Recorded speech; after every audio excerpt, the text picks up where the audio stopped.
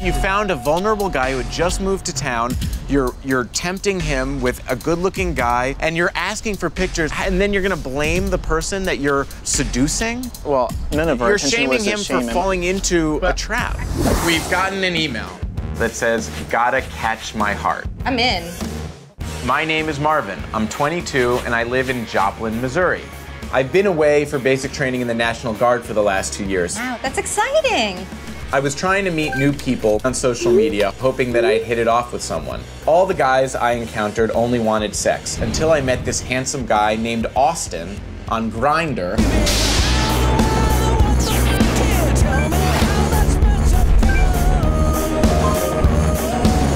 We took a liking to each other and realized we had something in common. We were both new in town.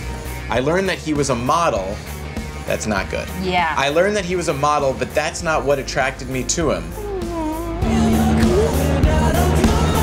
It was his silly jokes and his outgoing nature that stood out to me. I was trying to like make some new friends, and I met Austin. It started off on Grindr. We flirted here and there. We've actually transferred phone numbers. So I got a chance to speak to him and text him. We've been talking 3 months now. That's a long time to talk to someone who's in the same town as you and not meet them. He's always busy when I give him the chance. It's always something. When you go on Grindr, isn't it all like geo-located? Like, can't you kind of like see if he's in the area? It's at 2 miles from me. Oh my gosh, you could walk to him. Yeah. Hi there. Well, are you Kurt? Yeah, I'm Kurt. I want to introduce you to Marvin. Hi there. I'm Kurt. Kurt, why'd you lie to me? Well, you weren't really talking to me. But you were actually talking with Kylie. Originally, the profile was created to bust cheaters.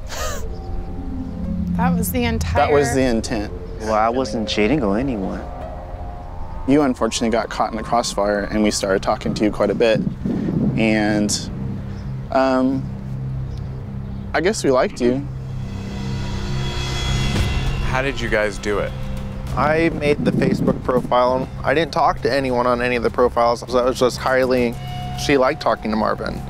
Even though we have hurt you, we really care about you. That's it? That's all you guys got?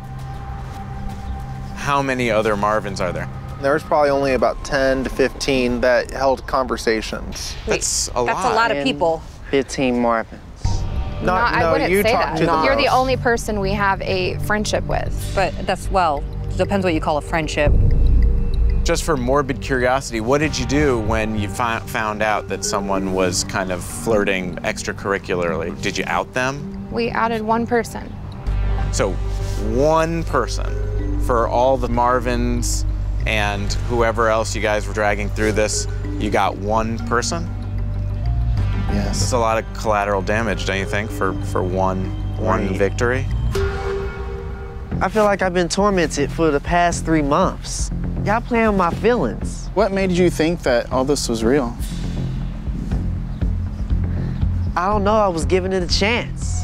It's not fair. It's not fair that I get taunted with saying, why do you think this is real? Why are you making this account? Yeah, I don't understand the question. Why wouldn't he think this was real? Do you really think that somebody like that would live here?